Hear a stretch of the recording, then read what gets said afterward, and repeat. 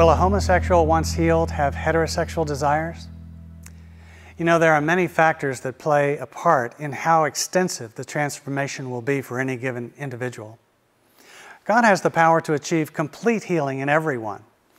However, He allows us free will to decide how committed we're going to be to the process. Most failure to realize complete transformation can be found in a reluctance to go the distance. The person must also recognize that they cannot heal themselves and that they must pursue an intimate and dependent relationship with God for the power and direction to be healed. And many people don't do that.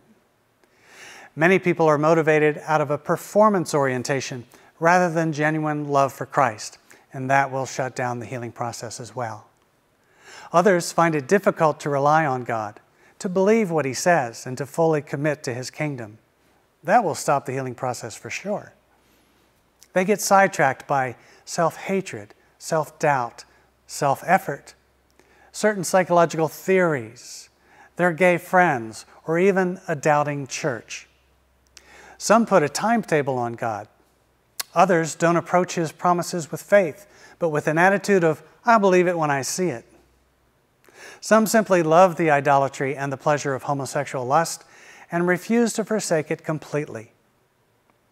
Others have multiple causal factors for their brokenness, which take longer to uncover and heal.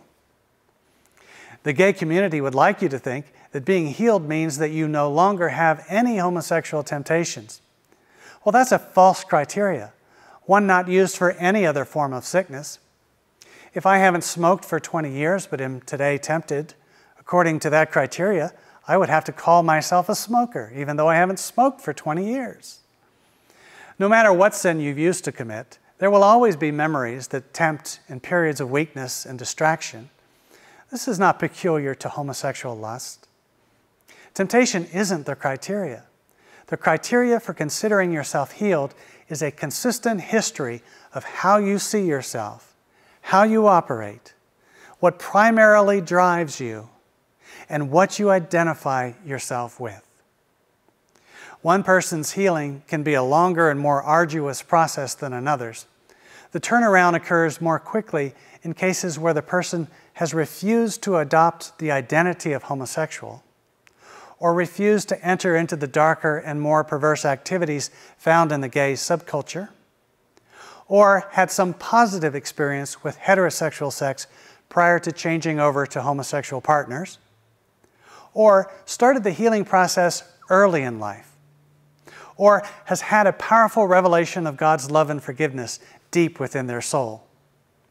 In short, where there is knowledge, commitment, a generous time frame, and a smaller number of causal factors to overcome, the healing comes quicker.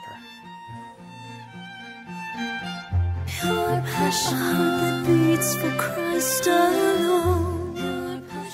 Did you know that the odds are very high that someone you know and care about is struggling with sexual identity confusion, otherwise known as homosexuality? It may only be 3 to 4% of the population that admits to being exclusively homosexually oriented, but when you add in those who won't admit it, as well as the much larger number of people who have only partial confusion in that area, you have a much larger percentage. Large enough, in fact, that it's safe to say that someone you know is gay or at least struggling with such feelings to some degree.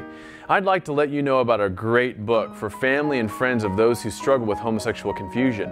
It's called Someone I Love is Gay by Anita Worthen and Bob Davies. From her experience as the mother of a gay son, Anita offers practical advice for how to respond during such a crisis. Having grown up with homosexual confusion, co-author Bob Davies provides that important added perspective.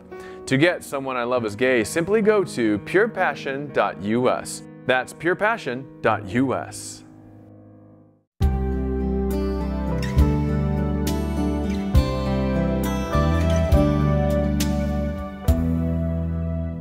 So what is love? God's definition of love is commitment and sacrifice. The Apostle Paul writes in his first letter, "This is how we know what love is. Jesus Christ laid down His life for us." 1 John 3:16. "This is love," he writes, "that God sent His Son as an atoning sacrifice for our sins." 1 John 4:10. So according to Scripture, love is sacrifice. John also writes, love not with words, but with actions and in truth. 1 John 3:18. In other words, love expresses itself in appropriate, other-centered action. And we find the ultimate example and definition of love in this verse from John the Apostle. God is love. 1 John 4:16. This is why the world does not know love, because it does not know God. The more you get to know God through His Son, Jesus Christ, who is the exact representation of His being, the more you will know love.